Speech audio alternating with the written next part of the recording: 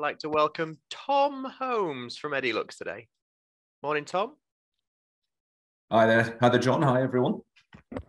I will leave you to it, Tom, if that's all right. Perfect. Share this screen.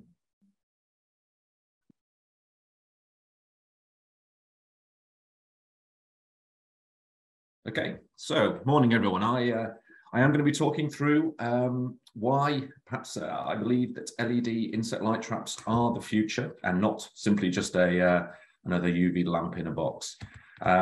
Let's start actually with some introductions firstly to myself. So those of you who don't know me, I'm Tom Holmes. That's me when I don't have ridiculous facial hair on for November.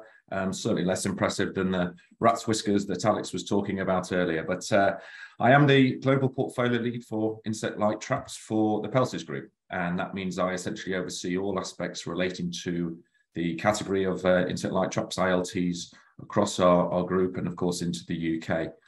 Now, as part of the Pest Group, we supply products and services into the professional pest management sector, into the UK and wider afield through our Edialux distribution brand. Within that, you'll of course see our key channels, our key categories of rodent management, insect light traps, bird management, and application equipment.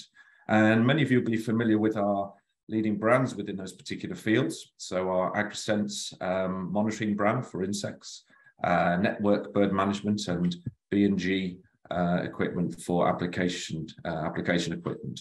But it's of course the insect light traps and our Insecticutor, and for about 12 months now, the Brandenburg brand that the business that we own, that we'll be focusing on today. So first of all, I just do want to tackle the issue of terminology, and simple question is what do we call these things? There's many terms that are used in our industry, and they kind of used interchangeably. So you'll have heard the terms of fly killer, which leads on to EFK, or electric fly killers, insect light traps, fly lights. That's a term that is predominantly used over in North America. Fly trap, perhaps. And then my least favorite, can't stand it, but fly machine. It does get used. As you've gathered, I'm going to be using the term insect light trap. I feel that's the best term for what we've got. And why is that? Well, fundamentally, it's down to how they're used, because insect light traps, or ILTs, they can be used as control. So if there's an application where you simply want to control the infestation of flying insects, yeah, ILTs will do a job. They can also be used for population suppression. So if there's an application where there is an ongoing issue with flying insects, which is never going to be eradicated, ILTs can be used to help try and maintain that population to a suitable level. But they really come into their own. Their biggest value, of course, is as a monitoring tool as part of a broader IPM approach. And with that in mind, I believe ILT, or insect light trap, is the best terminology to reflect the fact they're monitoring, to allow us to understand the root cause and then deal with it. So we're going to be using ILT for the duration of this presentation. So first of all, bear with me if this is your bread and butter, but I want to just cover some basics, make sure we're all on the same page with regards to ILTs. There's fundamentally three subcategories for ILTs. We've got glue board, or back of house units, decorative front of house units, and killing grid, or zapper units.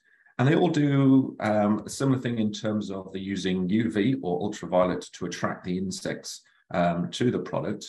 But where it's different is how we then deal with that insect. So the glue board units, decorative units, they have a sticky glue board built into the unit, which once the insect is attracted, holds and retains the insect for inspection. Typically, the decorative or the front of house products, both the UV source and the glue board is hidden away from view, so it's a little bit more discreet. Killing grid units of course, use an electrified killing grid. So once the insect's attracted in, it then zaps them, which typically fall into a catch tray at the bottom, which can be removed for cleaning. So let's dig a little bit deeper into UV, arguably the most important part of an ILT. What does ultraviolet mean for us? Well, essentially, if we look at the spectrum here, we'll start at the top. It's split into two areas. For our human eyes, visible light that we can see, so we're talking about blues, greens, yellows, etc., but also invisible light, which our eyes aren't sensitive enough to pick up. So you see we've got some numbers there on our spectrum. So anywhere between 400 to 800 nanometers, and a nanometer is just a measure. It's about 1/1,000,000th, 1/1,000,000th of a millimeter. So we're talking tiny fractions here, but that wavelength is critical in terms of what the type of light that is created. So anywhere between 400 up to about 800 nanometers wavelength, our eyes can pick up. That's where we see color. Anything lower than that, our eyes, with a shorter wavelength, our eyes just aren't sophisticated enough to pick it up. And in that spectrum between 200 and 400 nanometers, that's what's referred to as the UV spectrum. So starting at the bottom left there, UVC, which is used for germicidal or for sterilizing, through into the middle 280 to 315, which is UVB, used for tanning.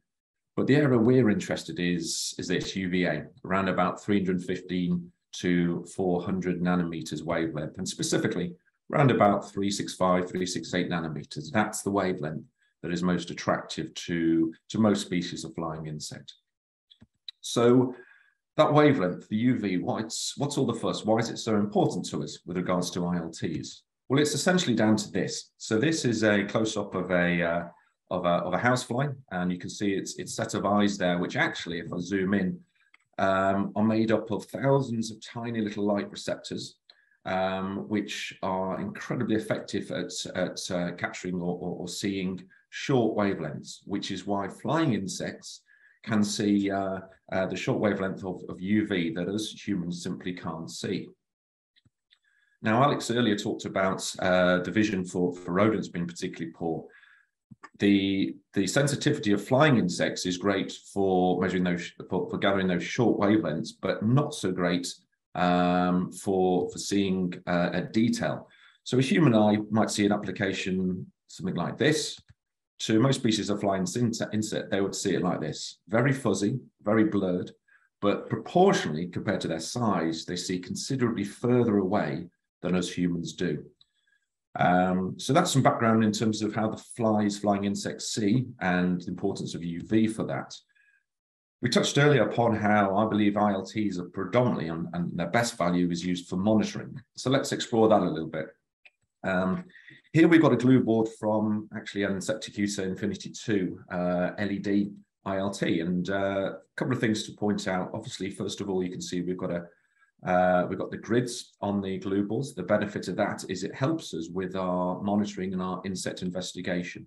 It helps me to count the insects on there if I want to keep analysis of how many insects have been caught every time I go in and service this product. And I can start to see any big peaks in activity there in terms of volume, but also understand any trends, particularly as I then start to have a look at the insects that have been caught there. And our entomologist team have had a look at this board and picked out a good number of different species of flying insects that have been caught on here.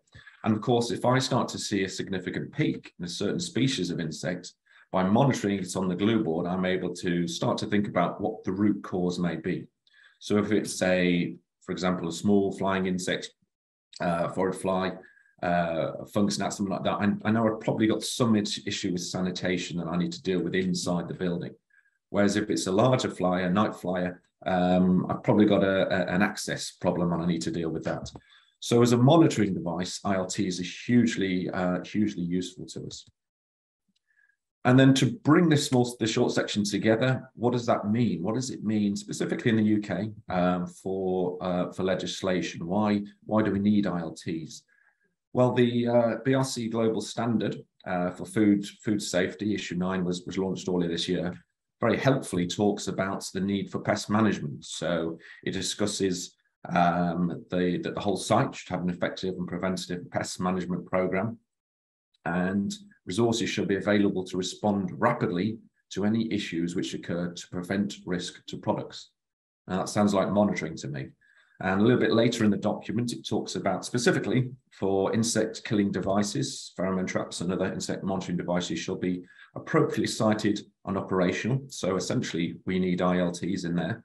And interestingly, if there's a danger of insects being expelled, alternative systems and equipment shall be used. So that to me is essentially saying anywhere that we have, and it's a sensitive area, whether it's food preparation, we should use glue board monitoring devices rather than killing grid zappers.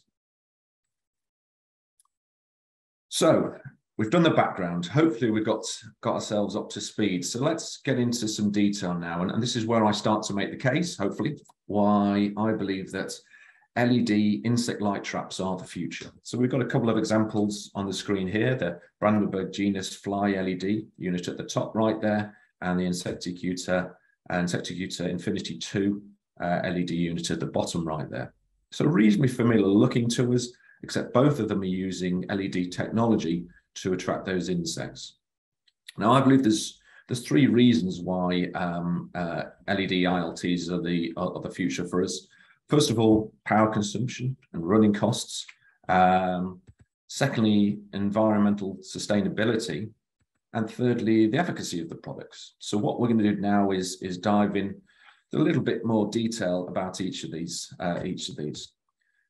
Before we do that, however, I think I just want to take a few moments just to talk through this key point that not all LED ILTs are the same. And I'm going to be very candid with you. There's plenty of options on the marketplace now for LED ILTs, all doing things in slightly different ways. And I just want to take a few moments to sort of sow the seed of how you may consider which products, which LED ILTs you might want to invest in, you might want to use going forward. I'm going to use the analogy of if I want to buy a car, I've got to understand what it is I want to get out of that purchase, how I want to use it to help me make an informed and sensible decision for what I want. So bear with me. Let's see if this analogy works for us. So first of all, I may need to consider what is the build quality of that car. Is it going to be robust enough to do the job I want for long enough? But also things happen. Are the consumable and possibly even spare parts going to be available for me going forward? So perhaps don't buy a Rover. I also probably wouldn't buy a car that had such old-fashioned, outdated technology that it's just not attuned to modern lifestyles. It's not delivering me the performance or the benefits that I might want. Equally, probably wouldn't buy a car that, let's be honest, fundamentally has a basic design flaw. I've got to understand what it is I'm trying to achieve with the car, in this case, and is the design fit for purpose? Price is always important, of course it is, but equally I wouldn't necessarily look for the cheapest option out there if it's really not going to deliver what I want it to do. So I've got to think of the long term, and yes, price is important, but perhaps let's consider whether I'm going to get the right functionality of that out of that product. And of course, I certainly wouldn't want a product that its reliability is questionable and frankly is going to result in me having to give it a damn good thrashing because it keeps breaking down. So reliability is hugely important to us. That image probably wouldn't mean anything to our international attendees here, but maybe to a few of us older heads, that might make a little bit of sense. But finally, what I may want to do is look at something that is well built, is robust, has modern current technology in it, and as a result delivers everything I want it to deliver, but in a sustainable manner. Except that I may have to pay a little bit of a premium for it up front, but in terms of the results I'm going to get over the life of that product, that's clearly the way to go. Now, hopefully that analogy has sort of sown some seeds and might be useful for us.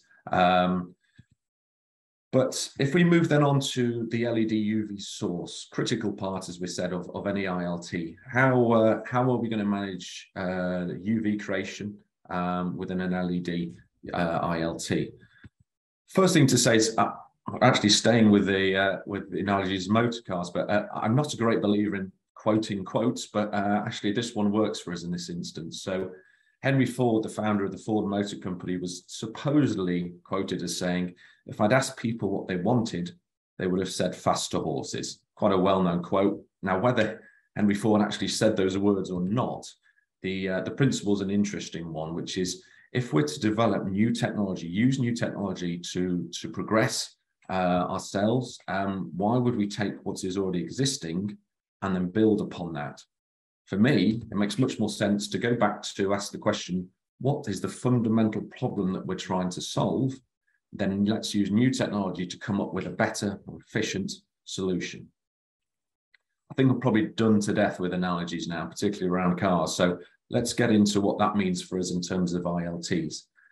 So first of all, for over 60 years or so now, we've all, as an industry, been used to using fluorescent UV lamps within ILTs to attract and then ultimately catch or manage flying insects. So this is a very crude sketch looking at the side of what that might look like. So we've got our circular UV fluorescent lamp at the front there, positioned just in front of a yellow glue board.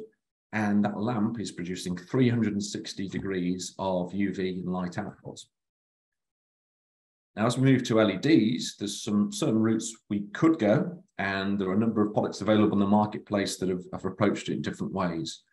One route we could go down is to say, okay, well, we're going to take that form of a UV fluorescent lamp, be it a 15-inch circular lamp or whatever the form may be. We're essentially going to create that form, but with LEDs in it. And we're going to position it just as we always have in front of that yellow glue board.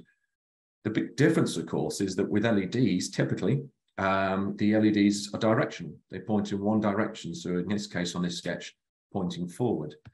And the challenge here, of course, is that what we're doing in this scenario is we're putting LEDs into an ILT that was designed for a fluorescent lamp with 360 degrees worth of output.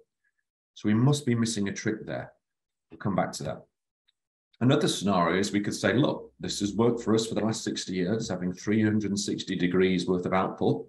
So let's replicate that. Let's get an LED lamp system that provides 360 degrees worth of irradiance, UV output, and again, position it in front of the glue board, just as we already have. Well, the challenge there is we're essentially just replicating the effects of the fluorescent lamp, both the good that comes with it, but also the bad. We're not going back to the source of the original problem and trying to find a solution that would improve us on every level. So I think that's probably quite limiting.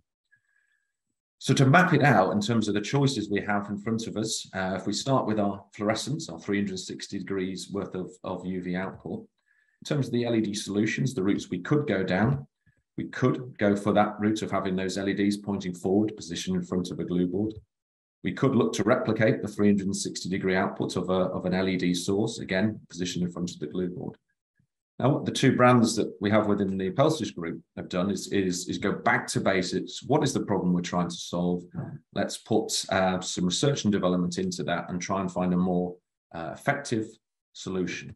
So within the brand, the technology that we have after 3 years of research and development is to have a relatively compact LED strip that points actually towards the glue board and then reflects either off the glue board or off an aluminium reflector back out into the environment, which kind of diffuses the LED light. And after those 3 or so years of development, and just over 9,000 trials to fine tune the LED output and their fly catch, we've got systems that work fantastically well, and we'll come on to how they're comparable catch to fluorescent lamp products. Within the Insecticutor brand, with the Infinity family of products, we're essentially putting a very compact LED strip behind the glue board. The glue board has some holes in it. We saw a picture of that glue board earlier. And essentially what that's doing is drawing the insect onto that glue board. So we're removing the risk of the insect coming into the ILT and flying around the UV source, then flying back out. We're drawing the insect straight and quickly onto that glue board. So there's some considerations for us in terms of how we leverage the power of LEDs as a UV source within an ILT. The other scenario which you may see and is available in the marketplace is something like this. It's a it's an LED tube, but the design of it, the form of it, matches closely the exact form of a fluorescent lamp. So in this case, a 50 watt 18-inch fluorescent lamp. And essentially the problem we've got here, as we touched on, is that in this scenario, there's two scenarios. The first one being that we're going to put this LED lamp into an existing ILT, an ILT that is already designed, but has been designed to take fluorescent lamps with their 360 degree output. And the problem here, of course, is that the efficacy, the fly catch of that ILT was based upon, designed around 360 degrees worth of output. So if I put this lamp, this LED lamp, even if it's in the factory where the ILT is manufactured, if I put that directional lamp in there, I'm essentially replacing 360 degrees worth of output with a directional output. So the efficacy needs to be reconsidered. It also makes it more challenging for service technicians in the field because it's directional. I'm going to have to consider which direction do I want the LEDs to point. So if I've got a ceiling suspended unit or a wall mounted unit, I may want it pointing forward or from both sides. Equally, there are some models, ILT models in the field, which are so flexible in how they're mounted that I may need the light output to face in one direction, and I need to point it upwards or forwards, which may not even be possible with the configuration of these lamps. So that's the problem. The second scenario is that we say, okay, well, these lamps, these LED lamps, I'm going to retrofit them into ILTs that are in the field. So I'm going to go to site, I'm going to take out the fluorescent lamps that are in an existing ILT, and replace them, retrofit them with these LED lamps. Now, the challenge with this is all the points that we talked in the first point there, but also they're quite restrictive at the moment. And I'm not aware of any LED lamps that, for example, can work both on electronic and magnetic ballast ILTs. So at the bottom there, we've got examples on the left of electronic ballast, and on the right, the slightly older technology of magnetic ballast with starters. So those LED lamps won't work in both of those as far as we're aware. So I've got to know what is the ILT that I'm servicing. Is it electronic ballast or magnetic? Because I need to know whether this LED lamp is going to work in there or not. There's also LED lamps in the marketplace that only work on single lamp ballasts, only single lamp configurations. So if I've got 2 or 3 fluorescent lamps in there, my LED lamps aren't going to work effectively into their optimum. So at the moment, with the technology available for retrofit lamps, there's some real challenges about putting those in, either in the factory or out in the field. So I've given a lot of background there to ILTs, to UV, to how we might use UV LEDs within the ILTs. Let's now get into the guts of this, which is how do we, I'll make the case now for why ILTs are the future. So you remember the 3 points we had. First of all, the power consumption and the running costs. Then we had the sustainability angle, and finally the efficacy. Let's talk about those in a little bit more detail. So first of all, power consumption and running costs. Clearly right now, the electricity use, the power draw, the running costs of any electrical device has never been more important. So many people are struggling with this, but it's also a massive issue for businesses, be that a small cafe or restaurant through to large food processing, pharmaceutical companies. Anything they can do to reduce the running costs of their operation is a real positive. So what we've done here is take a robust, reliable, but ultimately ILT using old-fashioned technology in it, and measured the power cost, the power consumption, and therefore the running costs of that over an annual period, and then also done the same exercise for a contemporary, well-designed, well-considered LED inset light trap, in this case, the Infinity 2.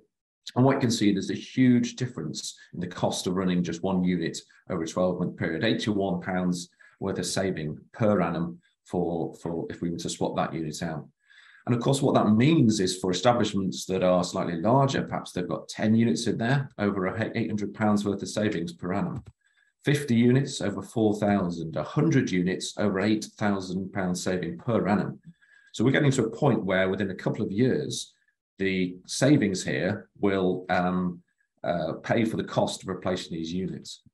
So in terms of power consumption, running costs, the move to a well-designed, well-considered ILT is a huge bonus, huge benefit to us. In terms of environmental sustainability, well, there's lots of benefits here. Very quickly, we've got lower power draw. We're going to be therefore using less energy. We're having to burn less fossil fuels. We're having to create less energy to power the ILTs. We're going to have no mercury content. Every fluorescent lamp, even the most efficient out there, have a small amount of mercury in there. Mercury, a toxic material, which needs to be specially carefully removed at the end of life of that lamp. But As a service technician, how many of you are going to tell me that you've never dropped a lamp and smashed it and has mercury gone into, escaped into the environment? So no mercury in LED ILTs. We've got less waste. We don't have to replace those glass fluorescent lamps every year. We get a 3-year life, which also means that theoretically we're having to transit and move around with spare parts less often, which in turn means less transportation emissions, be that you, service technicians, moving more materials around, or indeed from where the UV source was produced through to you and your businesses. And to bring all of that section together, ultimately, all of this combined means that with an LED ILT, we have significant CO2 emission savings, and using the government's GHG conversion factor, which happy to talk through in detail if anyone wants to. You estimate over the life of ILT, we're talking about 163 kilograms less of CO2 we're putting into the environment, so a 69% saving. And then the final of our third points is efficacy. The power draw and the energy saving and the sustainability credentials are, of course, hugely important to us going forward. But that's no good if we're not catching and being able to monitor a comparable amount of flies. So first thing to say, if any of you are considering doing your own in-house trials, you want to test a fluorescent lamp model versus an LED, it's a principle that you need to understand that you mustn't test them literally next to each other. There's something about the use of LEDs next to fluorescent, which means fluorescent will always catch more when they're positioned next to each other in a false environment. And we found that throughout our 3 years of R&D. But in real world environments, and this is the important part, in real world environments, well-designed and considered LED ILTs will and can deliver comparable catch to traditional fluorescent models. So as an example here, we've got a real world environment. This was an egg packaging facility. And we ran a trial. One of the trials we ran was to test a traditional 45-watt model against 3 LED models available on the marketplace. And what we found was that our Infinity 2 product caught a comparable amount of flying insects over the period to that of a traditional 45-watt ILT, so 315 watts. Now, there were a couple of ILTs, LED ILT models there that didn't fare so well. And we believe that's because they were using the technology where they'd put a directional LED strip in position in front of that glue board. And those are the points we talked about earlier. So because of the research and development we've brought into this, we can be as confident as we can be that the technology we use is comparable fly catch, comparable efficacy to traditional products. There's actually a fourth reason that I've kept in my back pocket that we need to talk about as to why LED ILTs are the future. And that's the risk of ongoing supply of fluorescent lamps and components. Now, there's quite a lot of talk in our industry about legislation, whether fluorescent lamps are going to get banned. Well, actually, for us in Europe and the UK and Europe, that's not a problem for now. Whilst general purpose fluorescent lamps will be phased out in 2023, UV lamps have an exemption under the Roche Directive through to 2027. So legislation-wise, we've got another 4 or so years of their availability. But our issue is the availability. So UV lamp manufacturers are going to lose somewhere in the region of 50 to 75% of their total volume of fluorescent lamps because they're going to stop making general purpose lamps, which means they're buying everything in smaller quantities, their pricings are going to go up. And ILT manufacturers such as ourselves, we've already seen significant price increases over 2022. We're also seeing the manufacturers are seeing fluorescent lamp components and availability. So I know a large manufacturer was enabled to source the end caps in the middle photo at the bottom there, which caused delays. But also as a manufacturer of ILTs, we've recently been informed that the manufacturer of end caps, the ones you see at the bottom right, that's going the ILTs, the lamp holders, they're being discontinued. So everything is pointing towards that people are starting to ease out of this sector. So at best, we're going to see significant price increases for both the fluorescent lamps and the components. At worst, they simply won't be available. So to pull all this together, we talked about the 3 reasons, the 3 fundamental reasons: energy saving, sustainability, and efficacy. We added in the fourth, the ongoing risk of supply of fluorescent lamps and components. So in summary, I think for me, it's pretty clear that actually not only are LED insect light traps the future, given this context, I would argue that LED insect light traps are the now. And that is me done. I've pushed my time, but that's me done. That's great, Tom. Thank you very much. Yeah, you see the changes in the industry with these units coming on board, and you know, especially the energy saving is going to be a big thing with the price of energy going up, and the cost of these tubes potentially going up as they start to become you know, less available. Like you say, we are quite a small UV user. Fluorescent tube user, as to what you think about in hospitals and things. Once I start discontinuing them big bulk items, you know, it's a knock-on effect for us in pest control. Absolutely. Which is going to be interesting to see how it all pans out over these next few years. Like I say, we've got them 4 years to go before 2027. Yeah, 4 years. So theoretically, legislative-wise, they'll continue to be available, and we're predicting that will be the case. But unquestionably, the pricing is going to go up significantly now. You know, we could be talking 3-4 times the price. So we, as an industry, have to start preparing for a world without fluorescent lamps. And a move to LED in the long term, of course, is the way to go. But we've got to manage that transition. Yeah, it's good. Do you think we'll use it like the modern technology? Will it change and we may use EFK units, the LED units differently in the future? Or will we kind of design them to keep them similar to how we use them now? Yeah, that's a great question. I think that's kind of the point I was alluding to, that, you know, for me, it's been an ongoing debate for years, but for me, ILTs are fundamentally a monitoring device that catch those insects, that see where, so we can understand the root cause and deal with that. I think that will continue to be the case, but there's still a place for aspects of control. There's still a place for aspects of population suppression.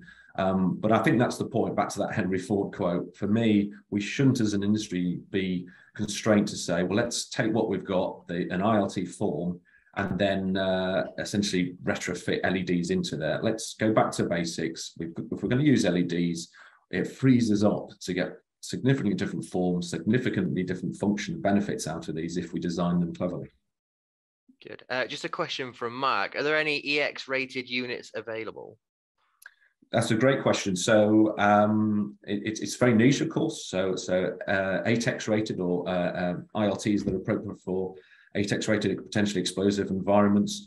It's a niche market, but it's an important one. And the bottom line is long-term, absolutely. That's within the Pest group in Sector Unit Brandenburg, we will be developing LED 8X rated units. It's going to take a bit of time, but the good news is, the reasons we've explained, in the short term, our existing 8X rated fluorescent lamp units will continue to be available.